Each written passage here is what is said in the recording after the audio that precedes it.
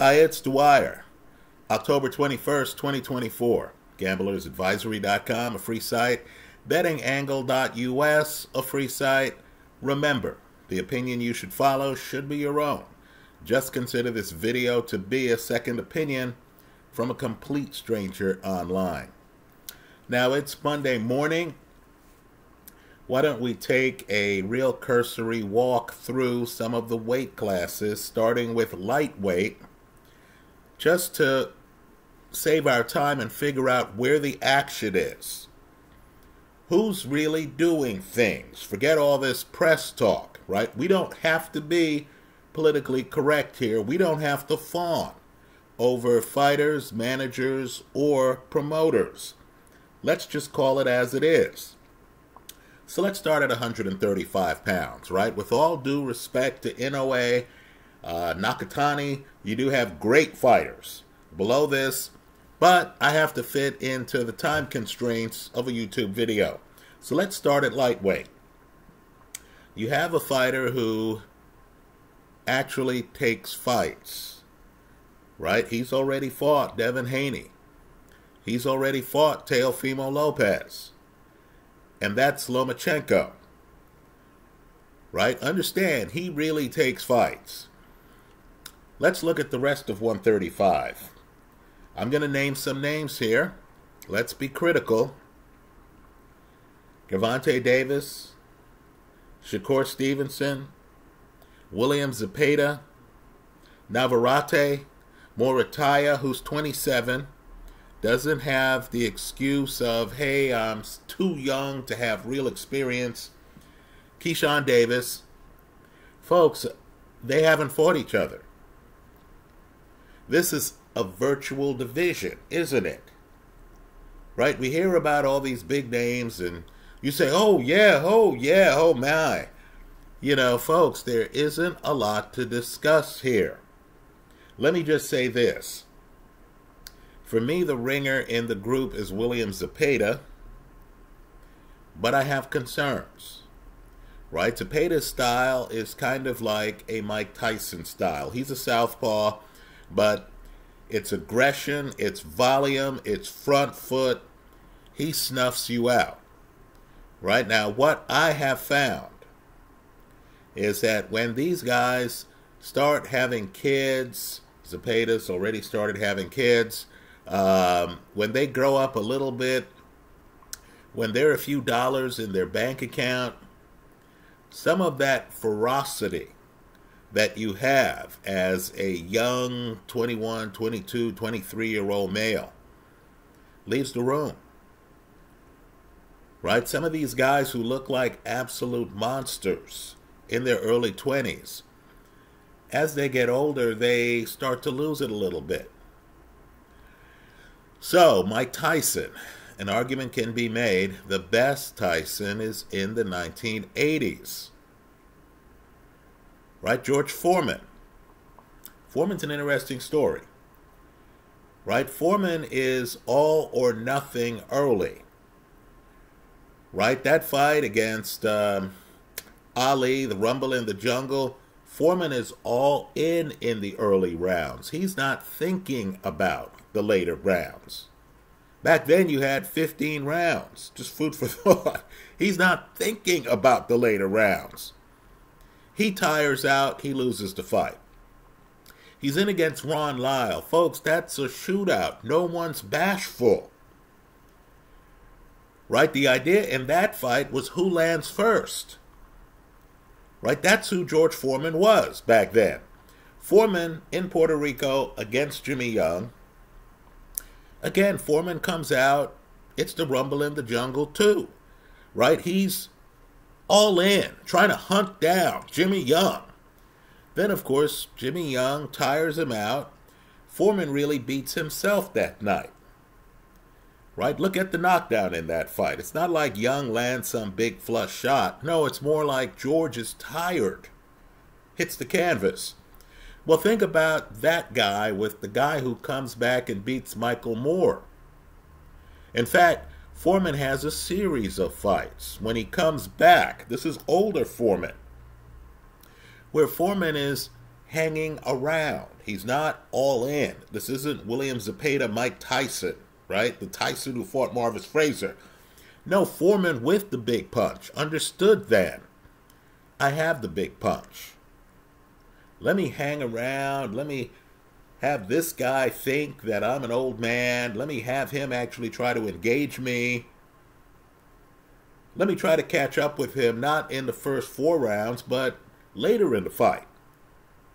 I get the feeling Zepeda, well, my concern is simply, is Zepeda going to be as aggressive as he has been if he does fight Shakur Stevenson? Let's talk about 140. Now, this division is a little bit better, right? You have Ryan Garcia. He's no longer at 140, right? He wasn't at 140 for his last fight. But understand, he was the cash cow. He's the guy who you, the public, wanted to see fight. He's left Devin Haney troubled, filing lawsuits. Right? Haney himself gains a lot of weight between fights. Who knows how much longer Haney's going to last at 140? You have Teofimo Lopez, in my eyes, and I know it's controversial, but this is how I see things, right? He lost to Jermaine Ortiz. He has a problem against southpaws who can move.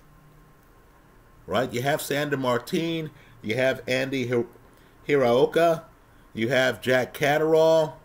The ringer in this division might be Richardson Hitchens, who's actually going to get a shot on Liam Paro's title. Right? So 140, that's a real division. That's not virtual like 135. You get to 147, there are only 2 groups at 147.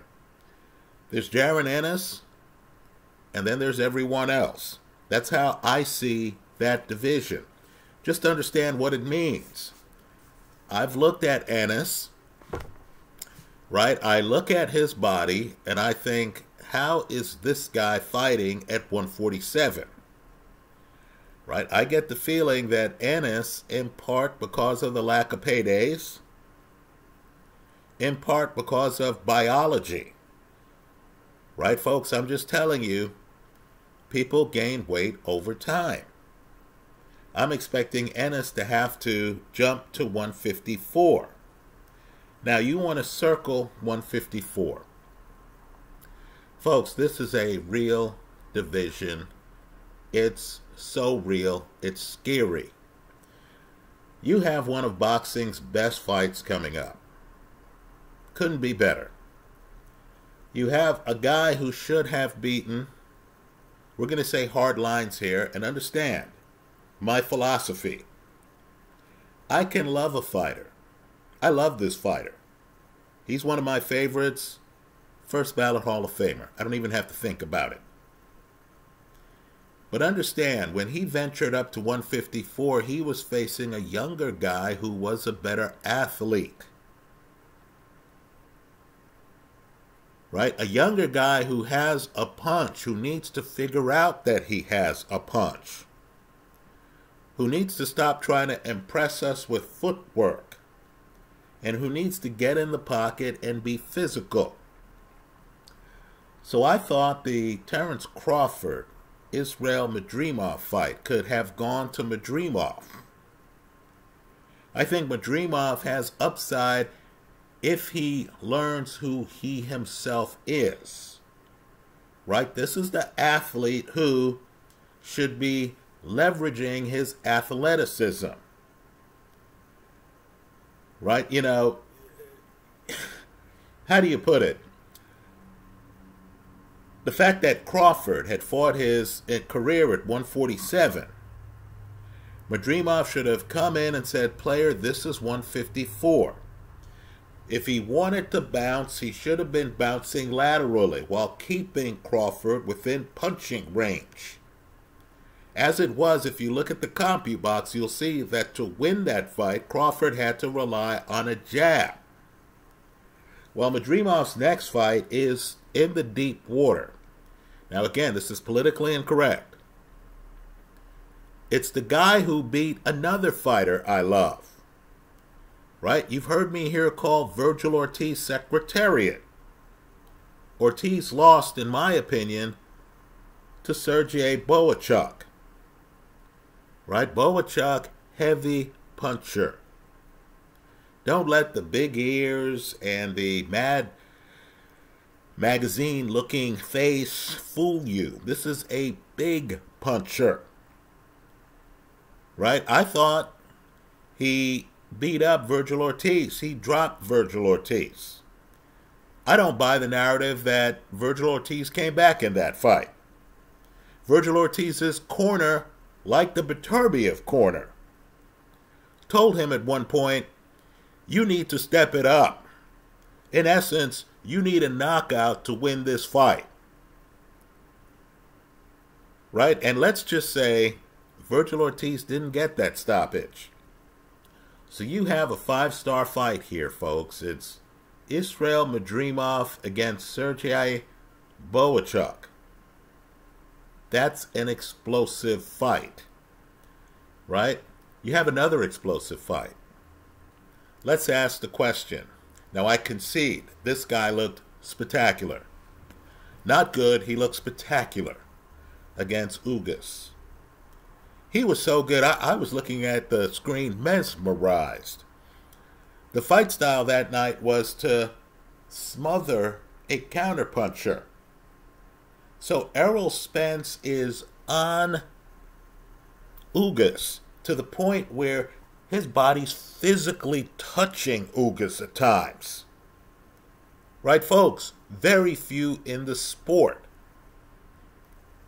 can be effective as close up as Errol Spence can. He destroyed Ugas. But then we see him against Terence Crawford. Crawford's a better fighter than Ugas. Let's just be blunt here, right? And you were looking at Errol Spence, right?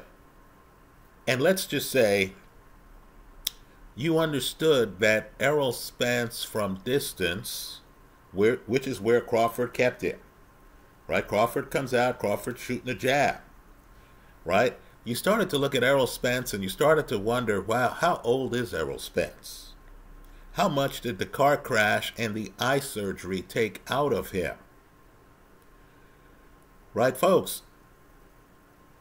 That fight was so convincing that even though there was a rematch clause, you understood that if Spence jumped in the ring again with Crawford, Crawford would keep him outside and would destroy him. The only mystery in that fight, and it is a little bit of a mystery to me, is that Crawford dropped Spence in something like the second round. And then Crawford, who is one of boxing's premier closers, let Spence off the hook. It's as if Crawford had just watched the Vladimir Klitschko Anthony Joshua fight and decided, hey, I'm going to channel Klitschko after he drops Joshua. Right? Well, let's be clear. Spence still doesn't make it to the distance. Right? But, you know, the question is, wow, does Errol Spence still have the ability to fight outside like Errol Spence? Well, we're going to find out the answer real soon, because he's supposed to be fighting Sebastian Fundora. Right? Understand, as you saw the backroom fight involving Tim Tszyu, Fundora could have looked at that fight and thought to himself, been there, done that, because he's already beaten Tim Tszyu. The problem with Fundora at 6'5", 6'6", fighting at 154, is his body, right? But he fought Erickson Lubin, one of the sport's best body punchers in my eyes, and he disfigures Lubin. Right? The question is, what can Spence do differently than Lubin? Also, Spence, who's fought some tough fights, who has that fight style where he's a short-range hooker and he's in and it's rough and tumble in many fights, right? Look at that Spence-Sean Porter fight, for example, right? It's rough and tumble. He's getting hit. He's doling out punishment. Is Spence old for his age? Well, let's just say the prodigy at 154 is Virgil Ortiz. As I said earlier, he's coming off a loss, in my opinion. It speaks volumes that after that razor close victory, or so they tell us, he didn't fight Boachuk in a rematch. The mystery in the division, I don't believe he's a mystery, but the mystery in the division is Backrum, right? Backrum wants to fight three guys: Fundora, Spence, and Crawford. My advice to Terence Crawford, who hasn't been fighting a lot lately, let's be blunt here, is to stay away from this guy. Based on styles, I think Backrum, who's high volume, who's a 6-footer, who is more deceptive than he looks, right? He looks like a slugger. Look closer. You're going to see defense. You're going to see combinations. You're going to see two-handedness. In other words, he looks like Conor Benn. He's not Conor Benn. Right? And unlike Madrimov, if Backrum gets going in the pocket, he's going to stay in the pocket. He's going to blow you out. You're going to have to get him out of the pocket. The other wrinkle, too, is age. Right? You know, I see older guys and, you know, they're trying to look younger and stuff like that. The bottom line is that Backrum has incredible stamina. Obviously, you didn't see it in the Tim Tszyu fight because that fight didn't go long enough. But look at the Jack Culcay fight. Right? So this is the tall guy who is going to be there in the 9th round, the 10th round, the 11th round, after beating you up the first 8 rounds. Right? This might be his division to lose. Let's jump to 168. Folks, too many guys have left. It's as if the graduation ceremony has already happened. Right? Benavidez is gone. Morrell is gone. In fact, they're going to fight each other at 175. Right? The guys who are left, Munguia, he's already lost to Canelo. Right? And Billy, who's practically a Munguia clone. Right? These are the hooker guys who want to empty the gun on you early. You know, I would question in Billy's stamina. I know it hasn't been an issue yet, but let's just say these nonstop, deep in the pocket hooker types, they can fade in fights. And they're so busy being alpha, they don't know how to be beta. They don't know how to deal with being dazed, having to drain time off the clock to get to the corner at the end of the round, right? If you figure out their hooks, they don't know how to change the punches. Let's just say I think Canelo would beat Mbili just like he beat Munguia. The heir apparent in the division, to me, seems to be Diego Pacheco, but look at his body, right? There's no way Pacheco is going to stay at 168 pounds. Right? Another ringer in the division is Andrade. Now, let me just say, Andrade's a mystery to me. He is channeling Terence Crawford here in terms of, or worse yet, Jermell Charlo, in terms of being out of the ring and, you know, having talent but not really fighting enough. Well, understand, he lost to Benavidez. That's his only loss. Right? He lost to Benavidez, who no doubt outweighed him greatly that night.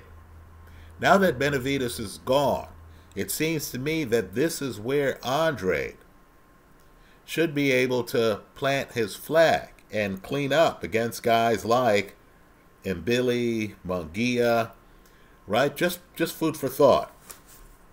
Now, 175, I'll just say this is an old versus young story, isn't it?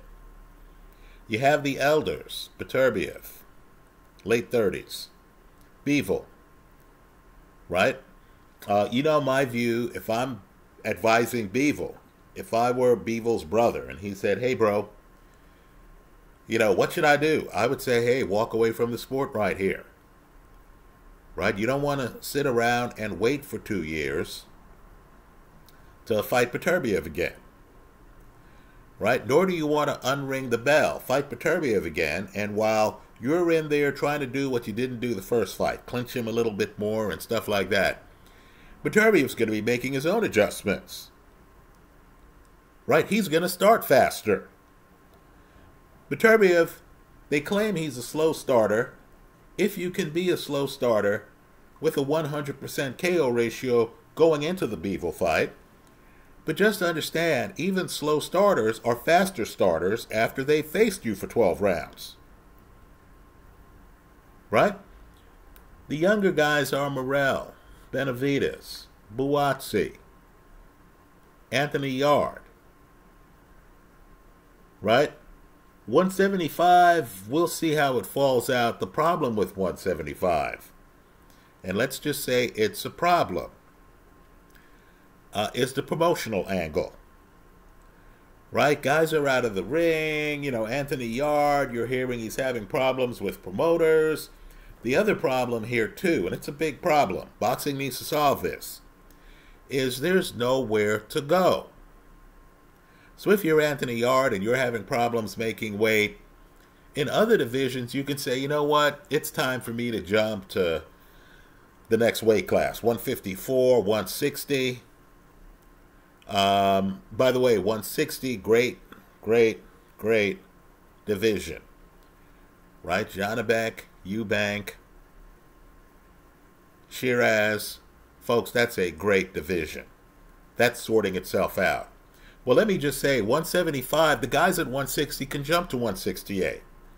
The guys at 168 can jump to 175. Now, while guys have jumped from 175, right, the latest being Gilberto Ramirez, who's up at 200, there's a 25-pound gap there. That's a lot.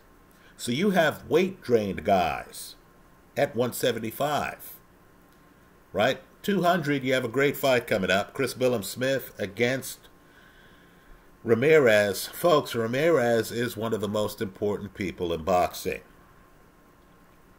He's quietly having a spectacular career. Just look at the titles that he has won. Just look at the gap in weight between the titles that he has won.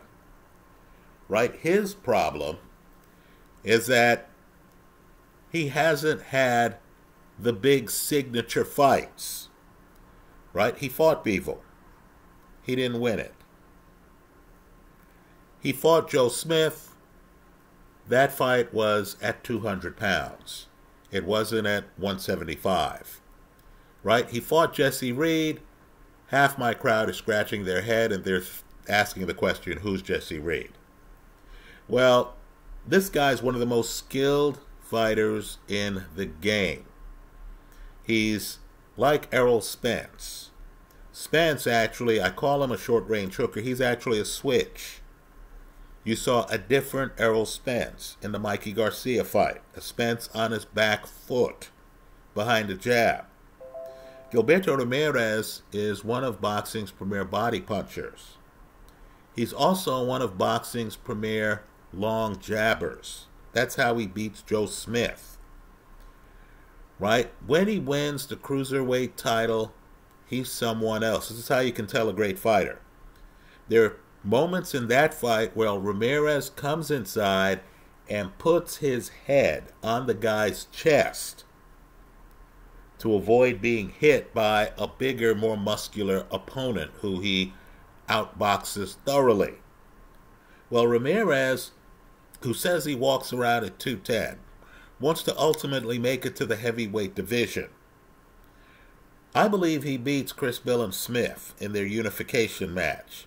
The casino does too. He's a minus 200 favorite. Also, the fight is not in the United Kingdom. Chris Billam-Smith is going to have to fight that fight in Riyadh, Saudi Arabia. Right? So the big question's going to be, where does Ramirez go next Folks, the Bridgerweight division is wide open. Lawrence Okolie has jumped, as he should, to the heavyweight division. Right, where he's going to be a force, by the way. Right, so you have Kevin Lerena at Bridgerweight. I believe Gilberto Ramirez, if he unifies Cruiser, will be a real threat at Bridgerweight. Then if he jumps to heavyweight, I believe he's going to find, in fact, heavyweight division's going to find that he's too fluid for much of the division. Now let's talk about the Bridgerweight division just for a moment. Folks, there's no division in boxing, none, that has a higher upside than this Bridgerweight division. But what the Bridgerweight division is going to need is for some of the premier heavyweights who would qualify for Bridgerweight to fight at the Bridgerweight division. So, like Okolie, Kevin Lerena is calling out Deontay Wilder. Right? Just understand there's a scenario where a Wilder shows up at Bridgerweight. If Wilder wins the Bridgerweight title, and that's the weight range that Wilder usually fights in.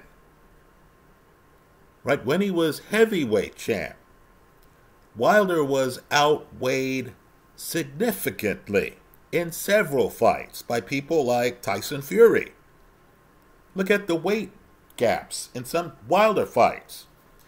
If Wilder comes down to Bridgerweight or just shows up at Bridgerweight, his normal weight, and if he's still Deontay Wilder, and that's an open question, because Wilder got outboxed by Joe Parker, got destroyed by Zhilei Zhang, right? If he's still Wilder, that could lead to a lot of smaller heavyweights flocking to the division. That could lead to a lot of money flocking to the division. Right? So just food for thought. Now let's talk about the division that matters most. Folks, life's unfair. This is also the deepest division in boxing. For fight fans, if you haven't figured it out, you are living right now in a heavyweight era. That's what we have. Let's talk about the possible futures here, because it's unclear right now. That's how exciting it is. If you believe in the next generation, you have a guy in his 20s who just destroyed Anthony Joshua. Right? The guy in interviews, when asked about current fighters, he quietly says, this is just the start. He believes he is going to go on a reign. And this isn't some newbie dude who hasn't fought anybody. Right? This guy fought Joe Joyce. This guy fought Usyk. This guy fought Joshua. And that's Daniel Dubois. Right? He fought Ergovic, the guy who, and people hate me for it, and it's okay, the guy who I consider to be the heir apparent today. Right? Well, just understand, Dubois has been around. Here's the problem. Dubois is defensively challenged. You heard me mention Kevin Lerena, who knocked down Dubois multiple times when they fought.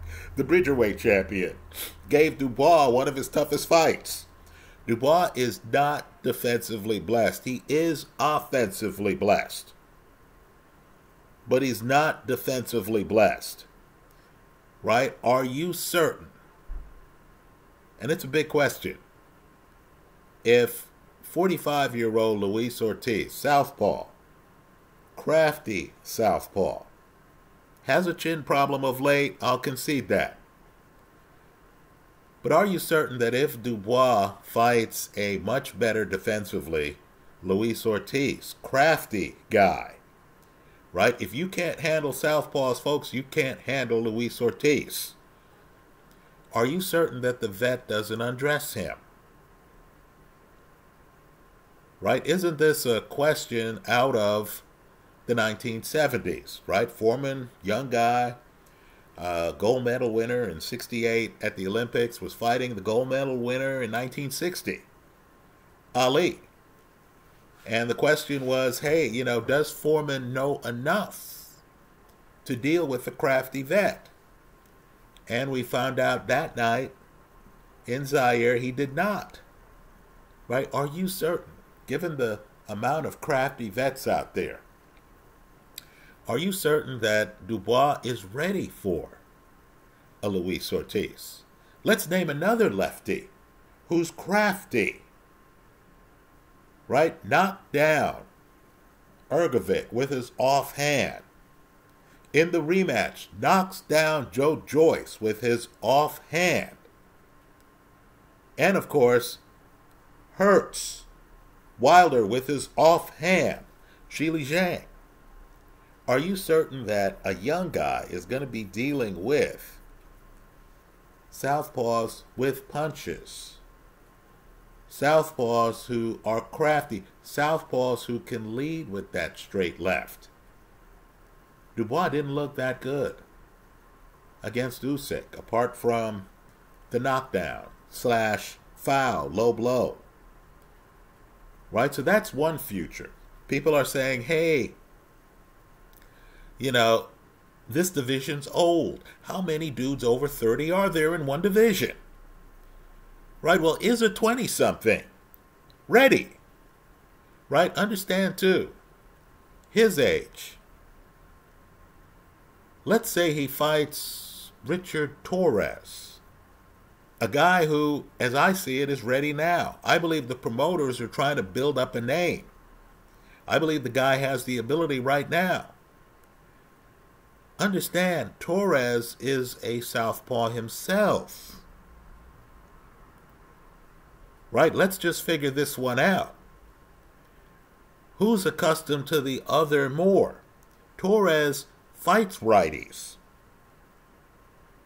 Dubois, who has fought lefties, has had some problems. Right? Now that's one future. Another future involves the old guard. Right? What happens if Tyson Fury or Usyk wins the rematch, then says, hey, I want to clean out this division, then starts taking on some of the ringers in the division? Folks, there are ringers all over the place in this division. By a ringer, I mean a guy who on a given night is a significant threat to anyone in the division. Let's name some of them. Martin Bakole, Caballel. Remember that name, please. Right, by the way, Caballel, unbeaten. Right? The heir apparent. I know people are groaning. Folks have begged me not to use that phrase. Philippe Ergovic. Let me just say, who did better against Dubois? Ergovic or Anthony Joshua? Right? Ask yourself that question. Give yourself an answer. Right? Ask yourself, how many right hands did Dubois take from Ergovic? Another ringer, Joe Parker. What does a guy have to do to be in the conversation? This guy beat Deontay Wilder and Zhilei Zhang. And he's a former heavyweight champion who went the distance with Anthony Joshua.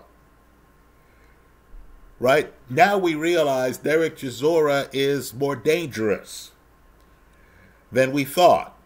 Well, let's figure out that Joe Parker beats him by a few rounds in the rematch, doesn't he? Right? So, my point to you is, folks, this is Ringer Central. Right? Now, what happens if the winner of Usyk Fury decides they're going to continue to fight? Understand Dwyer's rule of relativity. Age isn't as much of a factor in the heavyweight division. Right? You've heard me mention two guys in their 40s. Luis Ortiz, who's 45, and Zhilei Zhang. Folks, they're both competitive today. Right now, what happens if, let's say, Usyk beats Fury in the rematch? He would be unquestioned then as the top of the heavyweight division, right? Because he has already fought and beaten Dubois, right? So he would have beaten his competition for the title, right? Let's say Usyk says, hey, this isn't enough. Olympic gold medal, undisputed at cruiser, undisputed at heavy, having a win over the other now alleged heavyweight champion, right? With 2 victories over Anthony Joshua, right? What if Usyk says, you know what? Martin Bakole looked good. In fact, there are sparring stories between the two guys. Let's say Usyk knows that in sparring he was playing around. He was working on specific punches, and Bakole looked good against him because he really wasn't himself. Right? He may have been fighting right-handed, may have been, thinking, hey, I'm not going to throw hooks. Right? That's what sparring's for, to experiment. So let's say Usyk, who knows Bakole, who sparred with Bakole, says, hey, I'm tired of Martin talking to reporters about our sparring session, which violates boxing code. Right, let's just say that Usyk decides he's going to fight Bakole. He's going to fight Caballero. He's going to fight Ergovic. He's going to fight Joe Parker. Right, let's not underestimate the old guard, right, Fury. Let's say Fury decides, okay, look, how's Caballero going to get inside my jab? Right? I've sparred with Bakole. I know how to beat him in a fight. Just understand, folks, at the end of the day, we don't know what the future of the heavyweight division looks like.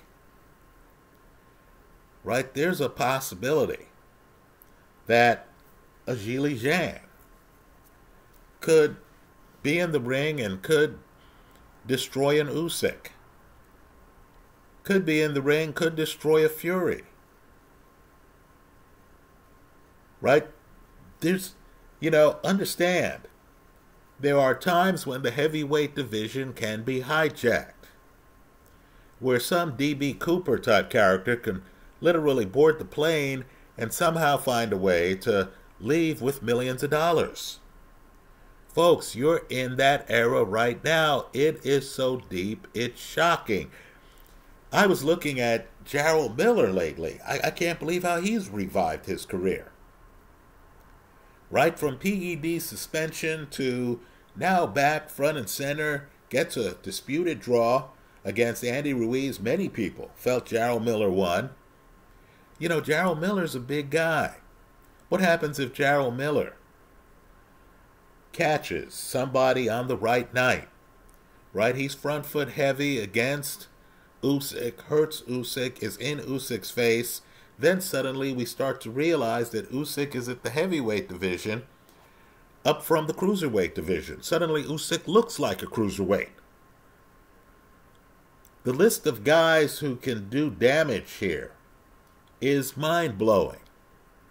Big Baby, Jared Anderson, picked the wrong fight. I don't know how he ended up with Martin Bakole. Folks, know the complicated fighters who are out there. Right? But understand, Jared Anderson, on a good night, has spectacular volume. Right? Jared Anderson has a blistering straight right hand. In another era, a guy named Hasim Brockman one time caught Lennox Lewis out of shape and by the ropes and took his title. Right, folks, the possibilities right now in the heavyweight division are endless. Right, so let's just buckle up. Let's have an understanding that styles make fights. The fact that Zhilei Zhang lost to Joe Parker does not necessarily mean that Zhilei Zhang would lose to Tyson Fury.